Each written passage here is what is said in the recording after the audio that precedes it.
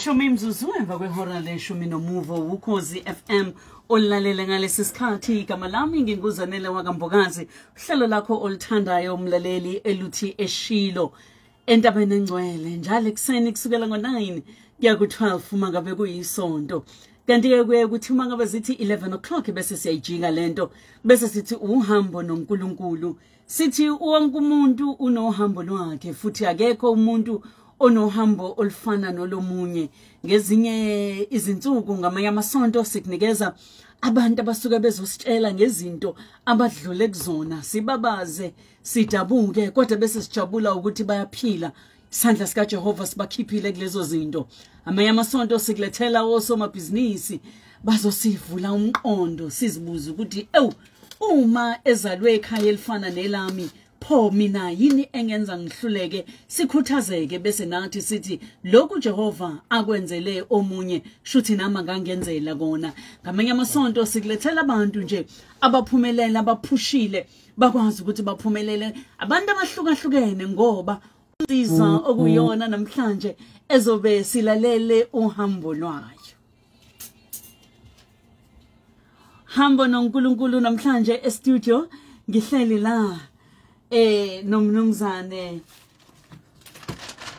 uThemba Ndlovu usomabhizinisi lo ngithi isifundiswa lesi ngiyafisa bambona abalaleli ngilive ku Facebook wami khona bezombona wenze njani ngoba ngithi isifundiswa lesi usomabhizinisi lo insizwa esebenze kakhulu kwimiyango eyahlukahlukene ehlala kumabhodi amakhulu ezinkampani ezinkulu aphinda asebenze ngokusiza amabhizinisi amaningi ukwaqala ukwakhulisa ukwathuthukisa ukwacebisa njenge consultant naye qobo lwakhe bese banamabhizinisi akhe awenzayo kanti futhi uyakhola uyamthanda uNkulunkulu ukhona lapha yana ebandleni eSalvation kodwa namhlanje ngoba ukhona la angimina ozoxoxa uhambo lwakhe ukhona ukuzosixoxela uhambo lwakhe asikubingelele baba uNdlovu sikwamukele kuKhozi FM ngibingelele sizanele naba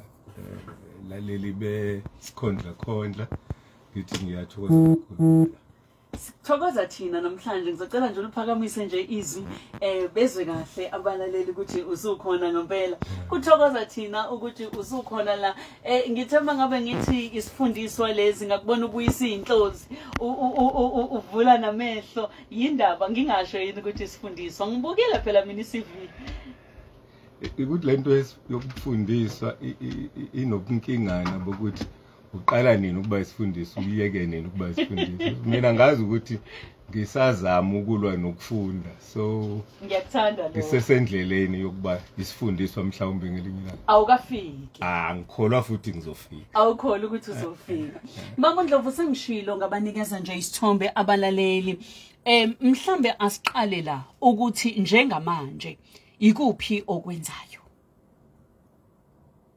njengamanje engikwenzayo ukuzama ukuphatha lamabhizinisi enginawo kodwa ke ikakhulukazi sengiyaphathelwa angisazibambeli engizama ukwenza manje ukuthi njengoba sekuseduze phambili engikutholile ohambeni lami ngizofika la nami ngikuhlephelela abanye abasazoqhubeka nabasenendima ende ngaphambili ephambi kwabo kunale nginayo mina ngaze ngikuthanda lokho kodwa manje ngoba usamncane usuthi sekuseduze phambili ngiyakuthanda ke kodwa ukuthi usuhlephula lokho okutholile ohambeni wakunikeza abanye abalaleli bokhozi ke lolu ngizothi mangiqeda uhlelo ngithi banikeze inombolo kumbe indawo la bezokuthola khona ayabalala endleleni bazothola bathi sihlephulele sikuzwile ukhuluma okhozini sihlephulele kuloko okona ubaba uNdlovu uzalwa kuphi ukhulele kuphi asiqale ngokuthi ubaba uNdlovu uzalwa abefundisi beSalvation Army now abefundisi beSalvation Army if you know ke abahlali endaweni bawomanxiwa wanilimbuya uma behlala iminyaka emithathu endaweni basuke sebehlale kakhulu so ngizalelwe eWitbank kodwa ngikhumbula lutho angazi lutho lwakhona ngase ngiyohlala kwaNgenetsheni ngiyakhumbula ngiqala isikolo kwaNgenetsheni ekuphi kwaNgenetsheni kwaNgenetsheni ngase Vryheid okay kunendawo lapho kuthiwa ikwangenetsheni emva kwaloko sasuka lapho saya eGwegwede phakathi kwayo cishe ngathi phakathi kweFilidi noNongoma bus because kubahlabisa ngiqale lapho ke i-primary school emva kwaloko sasuka lapho seza kwaMashu cishe ukuthi ngilako 13 ngaleso sikhathi ngase ngifike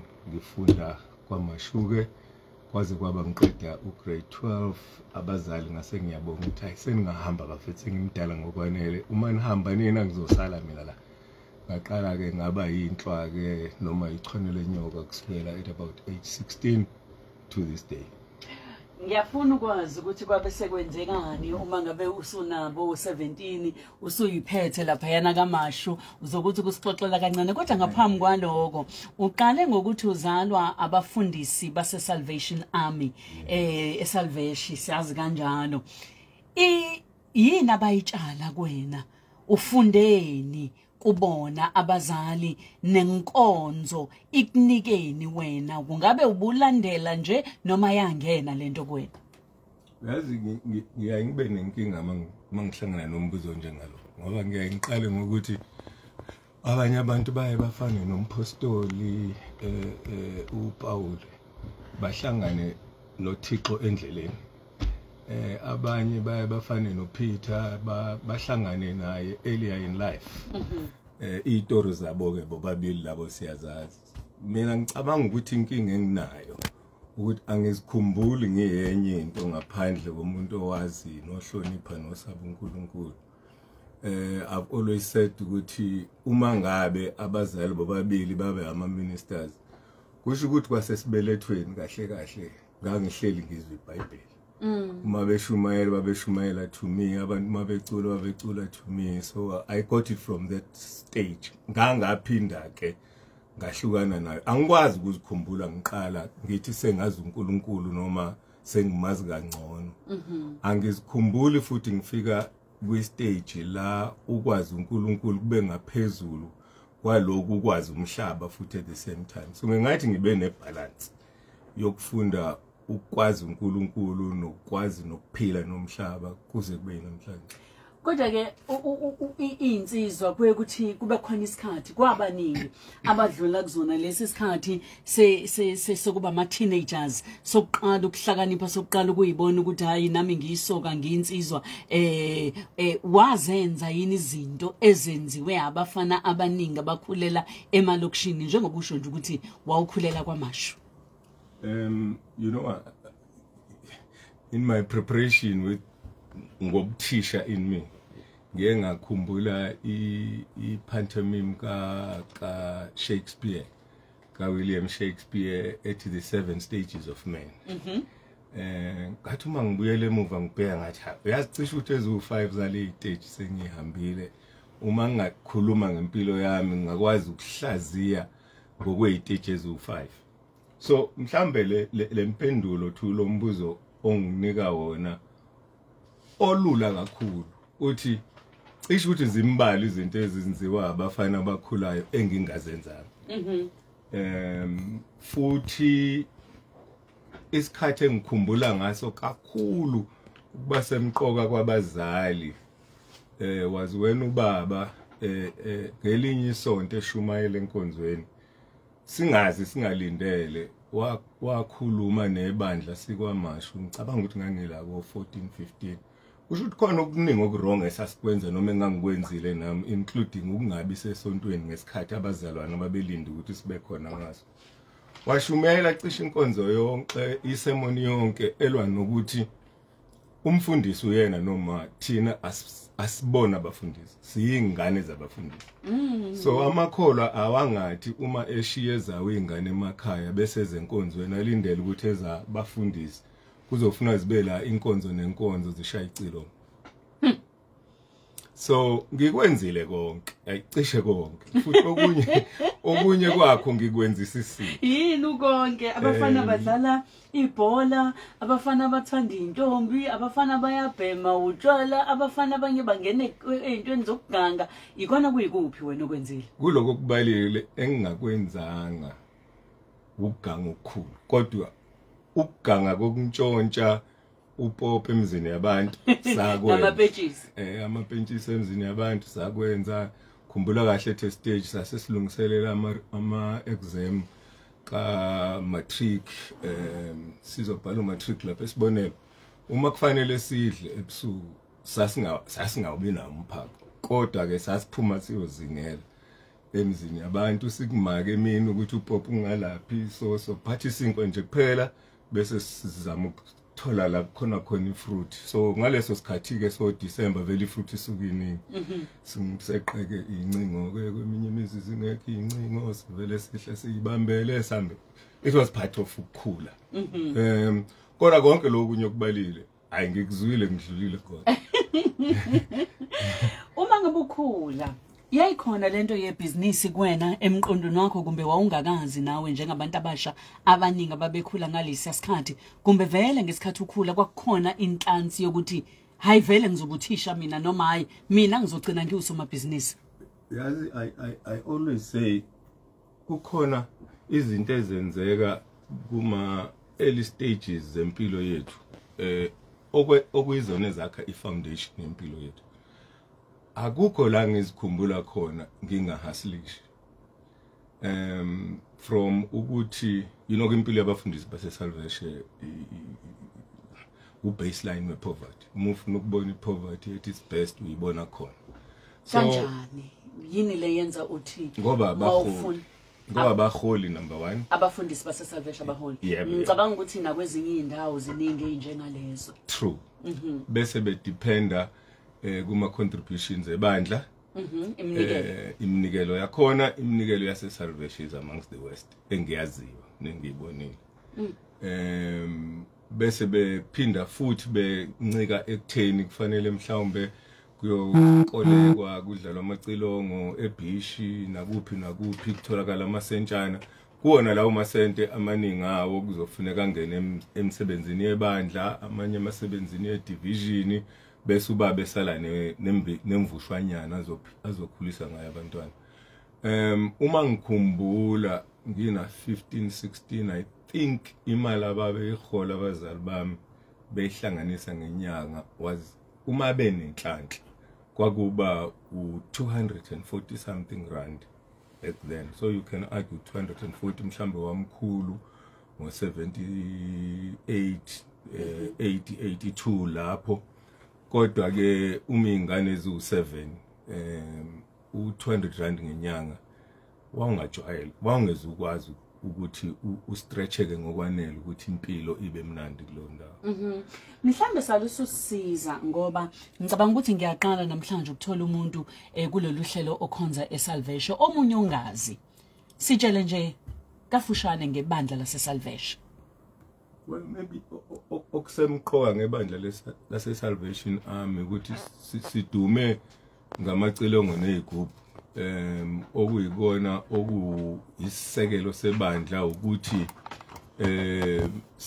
siyamaKristu number 1 number 2 umqambi wempi uWilliam Booth wathi asisindiswe ukuze sisebenzele futhi sisindise abanye ingakho ke iSalvation Army uyayibone iphuma iya emgaqweni nasendaweni yenzelo ukuthiwa ama open airs ukuhlangana nabantu abangekho enkonzweni nabangakholwa ikakhulukazi ukuze balandwe emgaqweni nasezindleleni la bekhona batshelwe ngoNkulunkulu ukuze impilo zabo zishintshe so bengisathi ke kule yanto yehustle isimo sokuthi abazali babe kuleyo ndlela yokungabi nokwanele okanye ukungathathi intweni kwaphoqa ukuthi kwasekuqaleni umuntu afunde ukuciciyela manje ngangisondelene kakhulu noma uma wayikhonzile into yokwenza ngezandla so ngangicrochet nginitha ngithunga as I grew up nje abanye abafana bengahleki ukuthi hayibo insizwe njani cha nami ubhuti wami omdala ekhaya uvelo ngakhulela esinithela iketi abafana babe ngakugconi ukuthi uyathunga wena uyanitha umfana onjani lo eqaleni nganganandaba but ngithe mase ngikhula ngabona ukuthi hayibo lento ithanda ukuba inkinga ngoba nayi inkinga nakubaba kusho ukuthi baba wayebona sengathi kunomuntombazanyana la kumina so engakuthakaseli kahle but mina ngikubona njengendlela okuyona esidla ngayo la ekhaya ngoba sasenza ama doils excuse me siwadayise senza ama jersey I remember nje around 76 78 uma wayenza ama jersey ayengena la kwa sales house at some stage kodwa ke vele kwasekuqaleni kwasamina esikoleni ngangiphoqeleka ukuthi ayikho into engayidayisanga ngiyayidayiseka ngalesikhathi ngawudayisa usweet ngawadayisa amakinati ngawudayisa ugwayi ngathatha izithombe ngehalina ngagunda abantu akukho engakwenzanga ngamanye amazwi uma ubona isimo ekhaya awuzange uzuhlale usawumfana omncane kodwa usuwenza zonke lezi zinto ugunda abantu emakhanda ushuthi izithombe zayiphuma kodwa le izithombe wawuyigeza iphuma ihalina iba no 12 ama exposures kodwa kwakuyinhlanhla uma kuphuma e6 uma usubuyele emuva kuyiqhathanisana le yeintombi nobufana ibisibuye ibe nenkingane ukuthi kwesinye isikhathi khona izothathwa zabantu abazogcina bengakhokhanga so kwagcina kuyibusiness elinezindleko kwafanele sihlukane nalo kungcono sihlale egundeni amakhanda ngifuna ke sigijime siye la phambili la usuqala khona ukufunda usuphumile ku matric wafunda wafundela ubuthishela lapha yana endumiso wase uyaqala intshisekelo yokufunda kuwena ibivelaphi ngoba ugcina kanje kuphela ecollege kodwa uqhubekile I think ukufunda kwakuyinkinga because kwakhona lento yayithi the pen is mightier than the sword nokuthi umnyango wokuvula ulife imfundo so kwakuclear ukuthi the only thing umuntu okumele ayenzile ukuthi afunde by the way ngithe mangiqeda ukufunda ukuphasa ugrade 12 umatric ngaleso sikhathi think kwaku 1978 ngangakwazi ukuqhubeka nesikole so for 1 year ngaphatanisa ngasebenza ngasebenzana la around April kwi-insurance company then ngenhlanhla ngabizwa back to esibonelo ngoSeptember ngazofundisa isilungu ngase ngithola imali yokusave imali ewu400 rand yokuregister for her ngakwazi ke ukuregister ngo1980 ngaqala i-degree be social science although inhloso yami kwakade kuba ummeli ngayeka ukuba ummeli because ngathi ngikwi-queue sesiyobhalisa umfowethu wakwambuthu esasihlala naye kwamasho owayesenze u4 years enza iBUR wathi ilo ilikhulu ngeke uyiphase 1 2 ilo ayinawo amabhasari so ngadecide akuyi-queue ukuthi sengiyakwa teaching ngoba kwa teaching kuzoba namabhasari so wangena ka teaching kahle wawufuna ukuba ummeli inhloso kwakuyileyo but lento besoyikhuluma enye ethi ohambeni lwethu sifika kanjani I think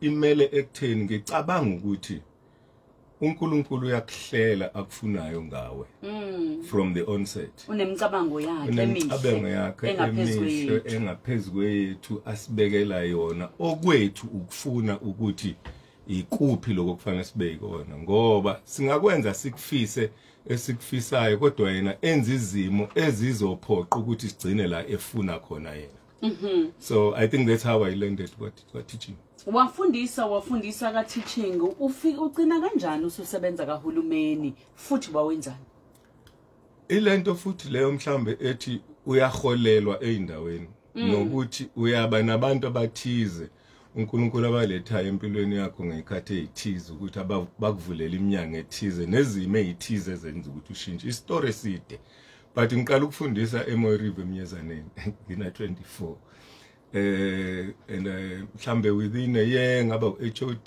then within 2 years ngaba deputy principal thereafter principal wathathi ileave wayotadisha ngasala ngaphatha isikolo wasethi uma sebuya izingane zathi ayisamfuni nomphakathi ngaba nenkinga yakhe ngacabanga lapho ukuthi ngizohlalani lama kunje umbono kumina wathi ngoba ngizwani nempi nento okuliwayo kuyona ngcono kuhambe mina ngase ngiyashiya uDeputy Principal ngaya eMbali kodwa singilandela na ukuthi unkosikazi ke owagcine unkosikazi wayeseyideni so ngashona eMbali ngafike ngaqala phansi impilo kabusha ngaba ulevel 1 teacher ngathola ke opportunity ngaba uHOD nakhona within a year wakhula nakhona within 2 years uNkulunkulu emuhle ngaba iDeputy Principal etc then ngase ngiba nenhlanhla yokuthi ngithola ithuba laseNdumiso Training College Teacher Education and Training College nga-apply kwakhona baba uMahlangu lapho uma wakhona esasebenza naye wanginikeza ithuba ngangena ngafika ngaba uhead of department khona ngithe ngisathi ngibambe khona ngenza iBEd ne-University of Natal then hayi bafike kwakhona into abayibonayo John Kultik bangicela ukuthi hayi angisuke manje ngize enyuvesi ngase ngiyofundisa euniversity ke as senior lecturer iminyaka emithathu ngathi ngiselapho ngase ngihlangana eclassini le masters no Mr Khetsile Huku owaye uDDG wakwa masters manje ngenza masters manje kusho ukuthi naye kwakhona kubonayo la eclassini wayesethi kumina hayi awuze la uzoba uconsultant wethu sengiyaconsulta ke ngaleso sikhathi no UNICEF and all of that wagcina ke usho kalula nje ukuthi no UNICEF usho inhlangano ezinkulu emhlabeni usuconsulta nje no UNICEF inhlangano zamazwe ngamazwe nephakethe selishintshile manje kakhulu emva kokuthi kube khona i-transition phase ka age 36 to 40 which was 1996 to year 2000 la kwaphinde kwashabalala konke okwakade kukhona and I started back on zero yini izimo zempilo yini eyenza ukuthi kushabalale yonke into ekade ikhona mase futhi uqala phansi I think kwakuyijeni nje uNkulunkulu ayefuna ngidlule kuyona ukuze ngifunde yabona lento yokuthi sometimes ufike ashise konke ukukhona ukuze amongst others umkhumbule umazise ushintsha ukuqonda ushintsha ukuhamba ngamanye amazwi ubuthisha konke kuyakhanya kuyaphambili uyafundisa ko-varsity nakuphi kwase kuyashabalala mawuthi kushabalala konke ushoni izimoto imizi mhlambe sibeke esithombeni hayibo at age 34 sasinomuzi engicabanga ukuthi was the best for anyone owayemnyama efika ngaleso sikhathi 4 years into democracy kodwa eyiphandele yena ngempilo yakhe siqale Jane unkosikazi ngo88 safike sahasilisha sakhona khona unyaka esafuya ngawo inkukhu ezu100 elokishini kodwa ukuthi itingi zasuke zanuka kakhulu kwafuneka siyeke but ke cut a long story short uma ngabe se ushaya u1995 96 umuzi owawunama bedroom awu3 ne7 quarters or granny's flat nama garage awu2 ne swimming pool and everything had to go umshado wangena kuma rocky rides sahlukana nonkosikazi for a while kwaphela konke nje umuzi wadayisa imoto zakhe imoto ngoba yayinye ngaleso sikhathi kwafanele idliwe then kwafuneka ngiqale phansi I remember I spent about 2 years nodadewethu ngihlala in a one room flat I mean house engangidla kuyona ngipheke kuyona ngilale kuyona and everything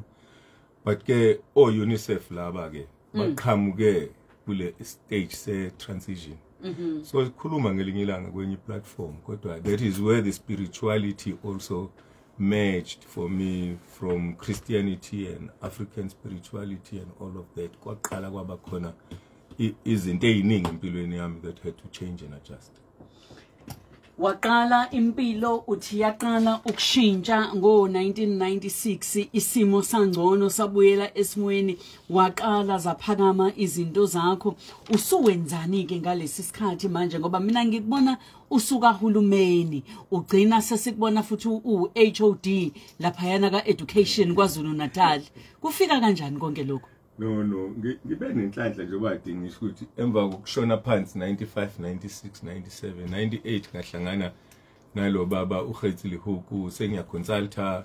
I mean, I remember for the first time I had 250,000 rands in the bank, liquid cash. 250k, and I took that money ngenza umuzi wasekhaya ngawo. Then I bought a plot where langihlala khona manje nezingane zami, because kumina it was a very important turning ukushintsha kwempilo yami at that stage. But cut a long story short, ubaba uLihuku then wangicela ukuthi ngizoconsulta kwaHulumene kwi-FET. Ngathi ngisekhona basebethi ayingeke le post sicela uyibekela wena, uyayifuna na? Ayi for a year nganqaba. Hayi kwagcina ucacile ukuthi bayangihlula, benothami Mseleko, uminister kwakuse uAsmal ngaleso sikhathi. Ngahamba ke ngabajoyina ke saqala i-curriculum 2005, sa merge amakholishi until ilesikhathi kwakushintsha izinto ezweni lakini kakhulu until ke ngo-2004 emva kokuthi isalukazi sami singishiye ngo-2003 kwathiwa nangu u-ANC esethathe over province. Sidinga umuntu ozobamba la ongenayo interest kwi-position while sisafuna umuntu ozophatha. Kusho ukuthi ke ecabangeni nasekwazini kwakhe uMseleko nabakhona ba-decide ukuthi hayi Ndlovu awuhambe uyobamba wena. Ngafika kwi-province ngenza i-transition ke ka-IFP to ANC until about June. Department of Education. Njengo-HOD. As acting HOD with MEC Inakronye at the time, and no Babu Ndebele as premier, no Babu Mkize kwa finance. Sizoqhubeka uma ngabe siqhubeka ngizofuna ukuzwa ukuthi ke amabhizinisi ungena kanjani kuona futhi usicobelele ukuthi nabanye nje abalalele namhlanje abathi hayibo lensizwa eqale phansi ikrosha initha idayiso kwa esikoleni nazo zonke izinto ifika kanjani kuleli zinga esikulona namhlanje. Uhambo noNkulunkulu lolu ukhozi olmaphiko phiko lolu ngihleli la e-studio namhlanje nobaba uNdlovu uThemba Ndlovu okuyena esikhuluma naye ositshela ngohambo lwakhe. Siyadayisa mase siyabuya siyaqhubeka. Makhono ofisa ukusho sungasithumelela i-voice note ku 071 613 667 071 613 667. Right. Ngicela sizongena kwezamabhizinisi. Sizongena kwibusiness. Yabona nje isikhathi buka nje sekusele 15 minutes. Sivesana sithi grum. It's okay. We'll do the best we can in what remains of the time.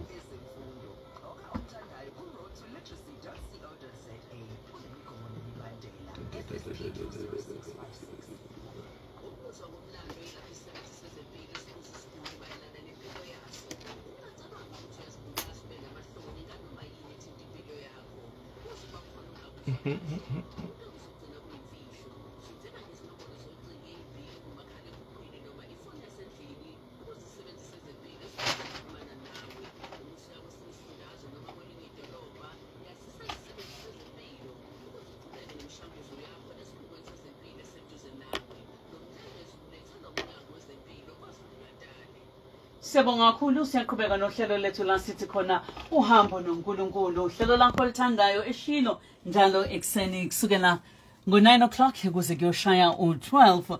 Namhlanje studio sinensizwa la somabhizinisi sebenze eminyangweni eminingi njengoba uzwa nje uhambo lwakhe lushona ngapha kodwa uNkulunkulu la embeke khona. Namhlanje sifuna ukuncela, sifuna ukufunda, sifuna ukwazi ukuthi ngithi ngikholwa kodwa ngikwazi ukungena ezintweni zamabhizinisi kanjani, nifike kanjani baba uNdlovu la nikhona namhlanje sithi unenkampani ekubizwa nge-DTZ Trust eyiCubana laphayana eMaritzburg esazi ukuthi indawo yokuyijabulisa sidle kamnandi kube mnandi uCEO wenkampani okuthiwa Genium Management Solutions kube i-SBD Business Systems engikholwa ukuthi idila kakhulu nezinto ze-IT. Ngiyazi futhi ukuthi ukumabhodi amanye usuphumile kuwona amanye usakhona kuwona amabhodi eyinkampani eziningi ezinkulu. Ngiyazi ukuthi ubukhona kwiDube Trade Port kwibhodi yakhona namanye nje ozositshela ngawo. Ufika kanjani eyintweni zamabhizinisi? Umuntu okade ekhula ezinithela efuna ukuba ummeli wagcina ebe uthisha wagcina esithola esefundisa enyuvesi wangena kahulumeni wabamba njenge-HOD ka-education. Ugcina kanjani usula ukhona namhlanje usuwumuntu one-influence engaka ngisho nakulezi zinto esikhuluma ngazo esithi amasitha zama-skills ufike kanjani la? That's a simple question kodwa it's got complex responses. Ululu mbuzo kodwa impendulo zakhona ithanda ubanzinyana. Kodwa ngicabanga ukuthi okukhulu kunakho konke ukuthi amaplan kaNkulunkulu ajule ngendlela eyisimanga. And okwesibili uNkulunkulu sibekela okumele sizokwenza nokumele sibe yiko empilweni zethu. Therefore okwethu ukuthi sihlale nje silalele sibeke indlebe ezwini lakhe silandele umoya wakhe nokugayidwa uyena ukuthi yini okufanele siyenze ngoba i-destination yethu ayideterminwa yithi kuyena kusemandleni akhe ukuqondisa nokuqopha ukuthi siyaphi. Okwethu ukuthi uma ngabe sesifikile la esho khona yena senze okungcono kunakho konke singaba yikona kuleso simo esikusona. So lolu hambo futhi in my view uNkulunkulu asibekele lona lunesiqalo kodwa alinaso isiphetho. So you can't say my destination is this, my destination sengifikile kusona sengiyehla kule stage. The only time okufanele sazi ukuthi siyehla kusona is when we exit this earth. Sasifa. Lokho kungibuyisela ke kuloya 7 stages of man ka William Shakespeare. But how ukuthi ngifike kanjani la ngicabanga ukuthi uNkulunkulu uhlelile ngendlela yakhe. Because ngithe uma ngifika kwa education sengiqedile ukubamba abaphethe bathi hayi ngeke egatsheni ungabisabuyela manje national sicabanga ukuthi siyakudinga la kwi province. So bangifaka ke kwi branch yabizwa ngeplanning eyayiphethe almost 80% of imisebenzi ye department iphethe 80% of budget ye department. Ngarana leo branch ke ngo 2005 kuya ku 2007 September. At a stage kwafika kumina ukuthi ngendlela izimo ezaziyona ikakhulukazi zepolitiki nembango nokungaboni kahle nokungabonisani njengoba kade ngisho ukuthi izimo ezinobuthakathaka ngiyazibalekela. Ngacabanga ukuthi ngibalekela ubuthakathaka besime sasesikhona eminyangweni ngaleso sikhathi against my emotions and wills. Ngangikhonze kabi ukusebenza kwakhulumeni. Kodwa at the time kwasekweqile sekwevile. Yabona uma usuzovuka ungakujabuleli ukuya emsebenzini kwakungasekho right. So ngadecide ukuthi hayi njengoba ngina 47 manje ake ngiphume for 3 years ngiyozama ibusiness. Uma ngihluleka in 3 years ngizobuya ngizoqala at 51 ukuze ngiretire at 65 nginayo imadlana nokho engophila ngayo masengiguga. Hayi akubange kusabuyele kake emuva kuze kube namhlanje. Sitshele ngamabhizinisi osuke wawenza nosawenza njengamanje. Maningi engiwaqalile angavuma sagcina sihlukene nabo. Ngiyalithanda lento. Zamile construction. Uyizamile construction. Hayi kakhulu ngangakuvuma. Ngangine company ayithi Tri-Act project management. Ngayidlana impela cishe 4-5 years yangavuma. Yala wayishilo. Logistics ngazama ayikwangavuma. Ngayizama i-consulting isekhona namhlanje saxabana ngokuthi ifuna u80% wesikhathi ngikhokhela u20%. Ngabona ukuthi hayi ingathi ithatha kakhulu ngcono ngizame engizofaka kubona u20% ngithola u80%. yila ngifike khona ke kuthini kuyasiza kwesinye isikhathi ukwenza izinto esizikhonzile nezisondelene nathi. Number 2, njengothisha ukuthisha kumina has always been there in my life, in my blood. Kuyangisiza ukuba sendaweni enabantu abaningi ngoba ngizithola ngikwazi ukushare okuningi engikwaziyo, ngincele okuningi engingakwazi kubantu. Iyona ndlela engene ngayo ku hospitality industry ngagcina ngizithola kuyiCuban. Kahle kahle. I love my fun, so kuyahlangana nokuthi angitholakala kwindaweni. Thanda injabulo. Nayi angithanda futhi. Siyagroova lapha kuCuban. Angithanda futhi and ngine belief strong ukuthi ngokomoya uNkulunkulu akaphikisani naloko. Ngiyajwayela ukuthi kwesinye isikhathi kuphambane nathi emabandleni naseyinkonzweni sibe ngcwele kakhulu kunabantu ababa lapha kulezi ndawo. Thina ke sesine experience yokusebenza nabo nokuhlala nabo sithola ukuthi uyazi kwesinye isikhathi ukukhululeka nokuphatheka kahle komoya nokwempilo kuningi kulabantu abalapha. Abananzondo, abana greed, ababangisani, baxabana namhlanje baxabelana kusasa, bathelana iglass, baphuze babe mnandi baphume bahamba. Thina sibamba amagqubu koze kuyovala. Akangikhulumisanga ngephasike edlule ngesamdinelwe namanje. Kule IT inkampani nenzalo.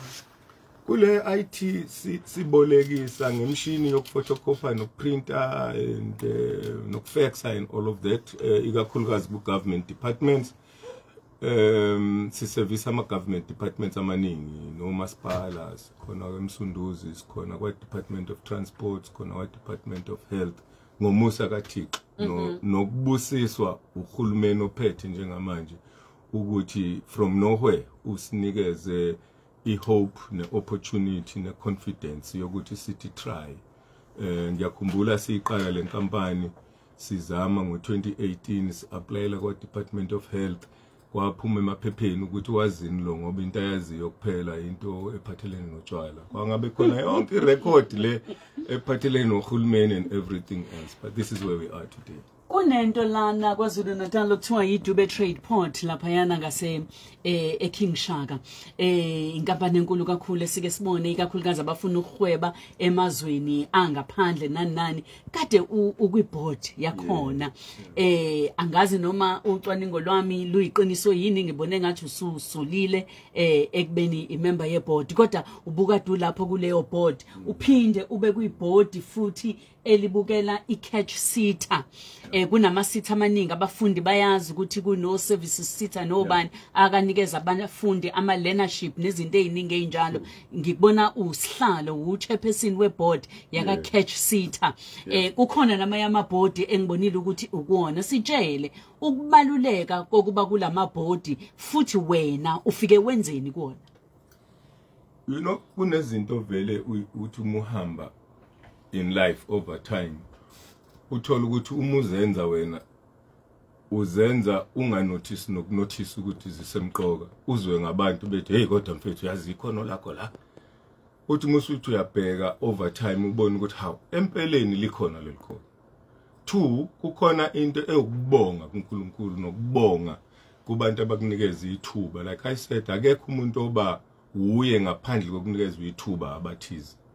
Everything and every time in life indawo esiphumelela kuzona ingoba ukhona umuntu thizeni or iqembu thizeni elikunikeze lelo thuba. Ngifika lapho ke kakhulu ngokuthi firstly ngifisa ukuthi ngibe la ngingakwazi ukucontribute khona lonke lolwazi engilitholile kule minyaka eminti ngiphila ngisebenza ngiliplowe back, but also kukhona into engaphakathi eshisayo efuna ukuhlala njalo ifidwa iyondliwa okucabanga nokubonisa nokuplana nokustrategize.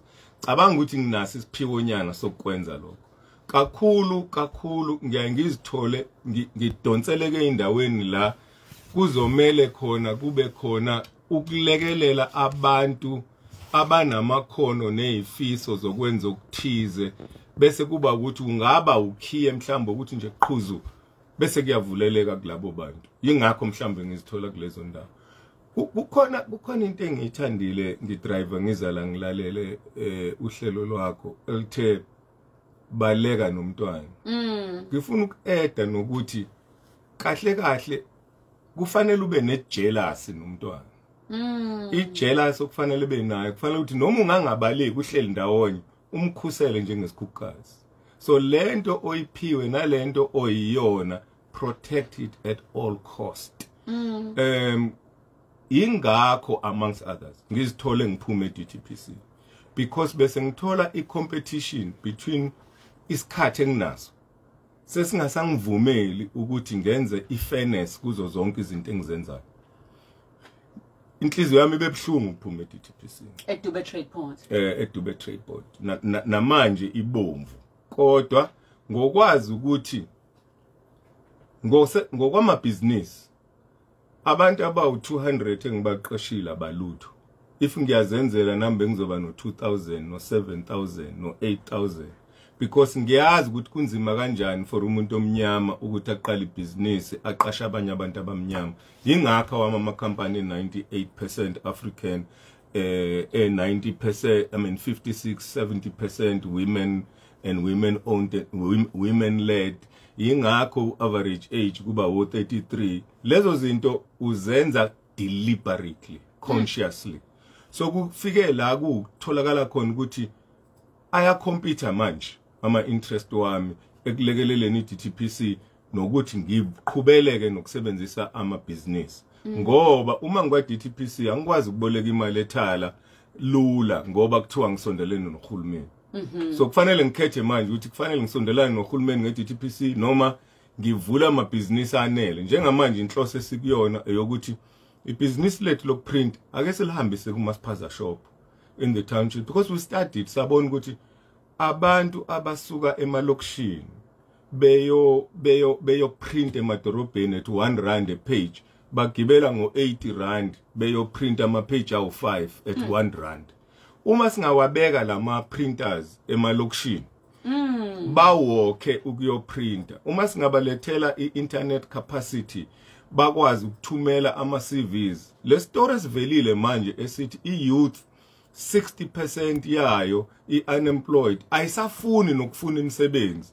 I-reason yokungayifuni imisebenzi ukuthi kukompita imali yokufuna umsebenzi nemali yokudla. Bese kucaca ukuthi okufanele kwenzeke ukuthi kutholakala ukudla rather than imali yokuyofuna umsebenzi. So ours is to then try and make it easier and better for them uma siyibona le problem ukubasolvela yona. Hey, ngiyakuzwa Katsheni, ngizobadedela abalaleli ukuthi bakhulume nabo. Kodwa ngifuna ukubuza nje la. Uyazi uma usukhuluma kanje ubala abantu obaqashile ukuthi bangakanani nemisebenzi yakho emkhulu.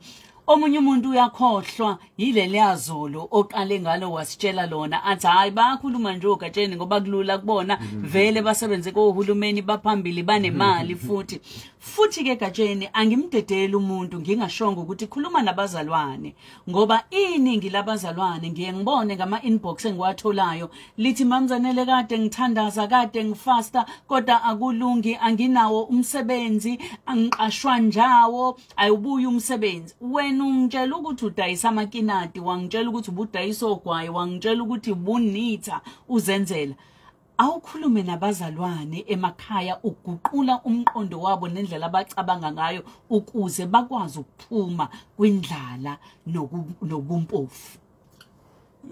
I think into yokuqala ukuba nendlala yokuphumelela. You must be hungry for success. Into yokuqala leyo. Esibile yokuthi kufanele mhlamba ngibeka nje lento. Ipart engihlukumeza kakhulu kunayo yonke is umuntu ofika athi kumina especially omncane Gatsheni ake nisizameni ngamathuba bafowethu. Uthi athi noma yini nje brazo. Noma yini ekhona. Awuyabona iyaphela inkulumo lapho ngiyaphuma kuwe ngoba kusho ukuthi awukakayinikeza isikhathi sokuhlela ukuthi what do you want to do with yourself in life. Wes umuntu ozofika kuyena uthi sibani yazi la ukhona ukuthi nokuthi wama opportunities why ungawabheki athi hayi mina brazo hayi sengizame konke inkeke angiboni ukuthi kusazolunga ufeyile engakaqali. So lo muntu lowo akuyena umuntu okufanele umnikeze isikhathi bebaningi kangaka abantu abadinga isikhathi. Bese kuzoba nento ethi uma sikholwa sibe nento ethi number 1 kufuneka siz exclude sihlale sodwa thina esikholiwe sigqoka inyumfoma bese sihlala all the time sisodwa at the expense of ukuzinikeza isikhathi sokuhlala nabantu mhlawumbe bangakholiwe ngale ndlela esicabanga ngayo kodwa nababamaziyo uNkulunkulu aba successful. Okusemqoka is to go and find igem, idiamond phansi emhlabathini longcolile lonukayo ufike wena uthathe leyo gem uphume nayo. That is what makes a success of us. In the final analysis ke ukusaba uNkulunkulu kwenza ukuthi noma ngabe uhambe ngayiphi indlela, ngiyangikhumbula uRobert Frost lama ethi the road not taken. Noma uhambe ngayiphi indlela oyithathile ekugcineni zonke indlela ziye ekhaya. So kusho ukuthi ngingaphuma ngale mina ezohamba nabantu abenza okuthize ngihambe ngiyoshintsha ingqondo zabo uma ngiphumelela. Wena uhambe nale yokuBible basher every time. Ekugcineni sogcina kodwa ngale mhlawumbe sesifaka umqhelo ofanayo. Okusemqoka ukuthi kule ndlela oyihambayo eyibekelwe imigomo yokuphila uNkulunkulu ayibekile uyimele na ngoba iyafana imigomo. Akusizi ke ukuguqa uthandaze 24/7 ungasebenzanga. It's a simple one. Akukulekeleli ukuguqa uthandaze 24/7 ungafaki energy. uNkulunkulu usiza abayisizayo. Asibezwe sibathathe manqoba ababili abathathu siza ukuthi bathini.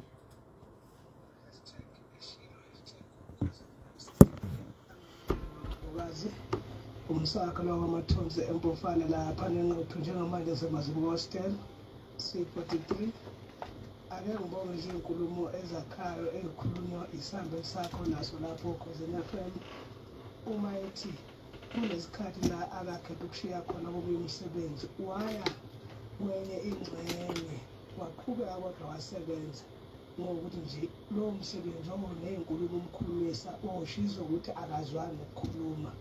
Sibonga kakhulu Mbokazi ziyasaka kakhulu inkulumo zenu nale yakho yokuthi bonele entuthaneni belandini engenambonisi engenabani kodwa ngaso sonke isikhathi ihlezi iqoqile ihlelekile ihlelela isikhathi esizayo engasazi. Ngibingelele Mbokazi noBaba Ndlovu ngithi hashtag uhambo cha uBaba Ndlovu ngiyaluza uhambo lakhe noma kube nefakaxaka kodwa uNkulunkulu wamthwala kwaze kwala akhona njengamanje. Ngiyambongela kakhulu angibonge Mbokazi undiva mnomiya lo engadla lapha evutsheni kwesakathula. Danke.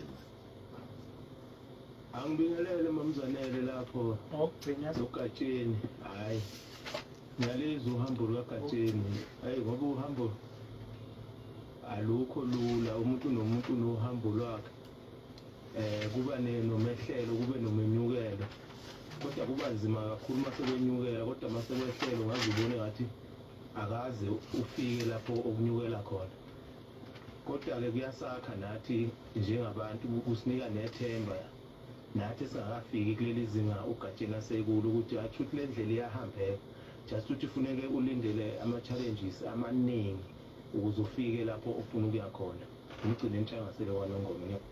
Siyabonga wemgcineni intshangaselo emibili imzuzu ngaphambi kwehora le-12 mangabe ngiyidedi inkundla uzongena uNonzebo ahlale nawe nomculo omnandi opholile athe zingasoze zabuna. Gatsheni siyaligoqa manje uhlelo ngifuna elakho nje lokugcina kubalaleli bethu ikakhulukazi ukubakhuthaza ukuthi bavuke bazenzele ngoba kwesinye isikhathi siyahlala silinde ukuthi khona ozofika azositakula.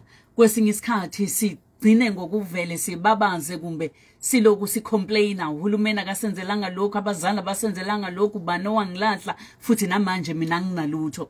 Elakho nje lokugcina lokukhuthaza abalaleli bethu ngalesi sikhathi. Look sizanele ngiqale ngokubonga imbono evezwe abalaleli bokhozi. I think ngizoma kuleya esekuqaleni ethe okuphezulu kwakho konke ukuthi sonke ngamunye kunenhloso yokuba khona la kufuna siyithole leyo nhloso bese senza okusemandleni ukuthi sibe ubest kuleyo esikhandelwe ukuthi sibe yikona okulandelayo bese siyazi ukuthi akukho okuhle okuzalula and uma sesikutholile noma sikusebenzela ukukuthola kufanele singalweli ukuthi sirecognize sibonwe abantu simenyezwe izulu nomhlaba kodwa sifunde ukuba humble ngaso sonke isikhathi sizithobe ngoba ozithobayo uyakuphakanyiswa uma sikwenzile lokho uNkulunkulu ujwayele ukuthi abanikeze umqhela bakhe abasebenzela yena ngaso sonke isikhathi mhlambe ke makhona nje othi hey ukhulumile ubaba uNdlovu yangithinta lento ngiyafisa ukuncela kuyena ngelinye ilanga bangakuthola kanjani baba kuzoba likhuni lokho ukuthi ngikwenze kodwa kukhona abantu okufuna ngibajube lapha eCubana inamba yabo u033 342 117 ngicela ukuphinda baba 033 342 117 imlayezo bazokwazi ukuyibamba bangidlulisele bese sithola indlela yokuxhumana uma kuyilapha eSBD kuya kube 033 342 0389 0389 033 0389 ithi ngiyiphinde 0 eyalapha enkampanini 033 342 0389 yes mhlawumbe ukugcina ke engahle ize ngqo mhlawumbe makwenzekile kwabonakala lapha kwanga communicator kungakuhle ukuzama i-email ethi Themba _ kushuthi ilo minus ongezansi 22 @icloud.co.za hayi engathi ngithanda yona ke nami le ngoba yona izoza kuwena ngqo asiyibhaleni ke emakhaya it's uThemba _ 22 @icloud.co.za injalo siyabonga kakhulu baba Ndlovu sibonge kakhulu isikhathi sakho sincelile safunda savuleka amehlo noma ngabe kuthiwa siqale kanjani kodwa ukuphokophelela siyathanda ukuthi lo kuyakuthunga lo kwakha amadoweli unitha lo kuyakudayisa esikoleni lo kuyakhula udayisa izinkukhu kugcine kokufaka uba uthisha ufundise ema university ungena uba HOD ungena ugcina usemabhizinisini namabhodi amakhulu kangaka sishaya izandla siyancoma sithi uNkulunkulu agcine akuphakamise akukhulise qhubeke futhi nokusiza abanye abantu abeza emva kwakho sibonge kakhulu bonge mina sisingenze ngabe ngenza iphuthu mangingabongi umsebenzi owenzile nowenzayo nawe kulento yama Crown Gospel awu nkosiyami ngiyabonga wow ngiyabonga kakhulu thank you sis ngiyabonga kakhulu emakhaya uNongcebo usekhona nisale kamnandi uzanele wakambokazi kuze kube yisonto elizayo uJehova abe nani nisale kahle